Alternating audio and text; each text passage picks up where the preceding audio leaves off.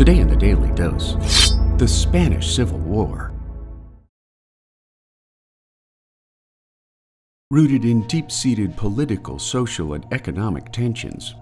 the first ignition point of the Spanish Civil War took shape in 1931, when Spanish King Alfonso XIII authorized democratic elections to decide the future governance of the country. In a nation rocked by years of division,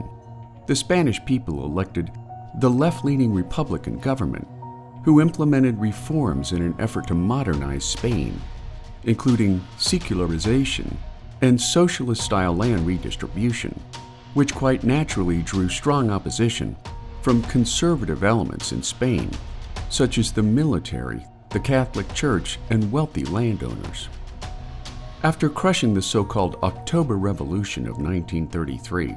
when conservative forces briefly regained control of select regions of Spain, General Francisco Franco was appointed Army Chief of Staff before his obscure assignment to the Canary Islands off the west coast of Africa. Fearing that the liberal Republican government was ripe for a Marxist revolution,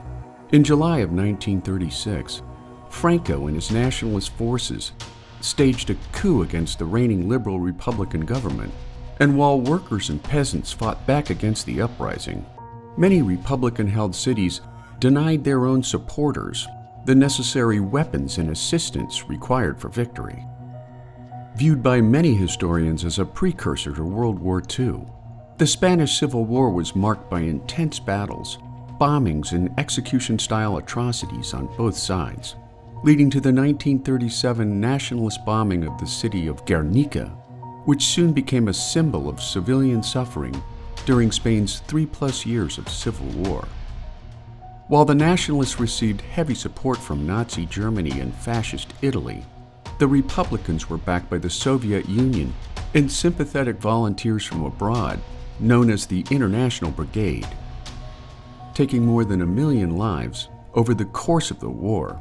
after Franco unified nationalist forces under the command of the Falange,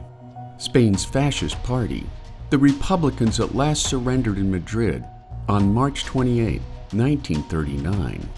ushering in the Franco years of political repression, censorship, and economic hardship that ended with his death in 1975, making the Spanish Civil War a lasting scar on the long history of Spain. And there you have it, the Spanish Civil War, today in the Daily Dose.